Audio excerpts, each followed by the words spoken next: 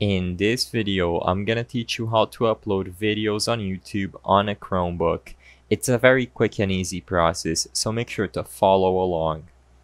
All you need to do this is to open up the YouTube website and make sure you are properly logged into your Google account. After you ensure that you are logged into the Google account where you want to upload videos, just click on your icon at the top right corner of your screen and select YouTube Studio from the drop-down menu, the second option from the top. You will be redirected to the YouTube Studio or the channel dashboard page where you need to create a profile for your channel.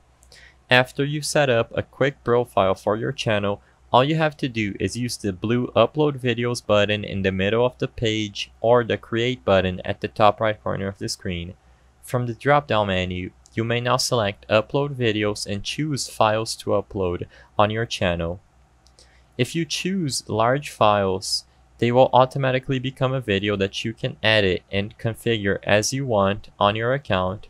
However, if you upload videos shorter than 1 minute and with the proper square or vertical aspect ratio, they will automatically become YouTube Shorts videos. After you go through with the setup process for your video, you can publish it publicly. I hope I was able to help you on how to upload videos on YouTube on your Chromebook.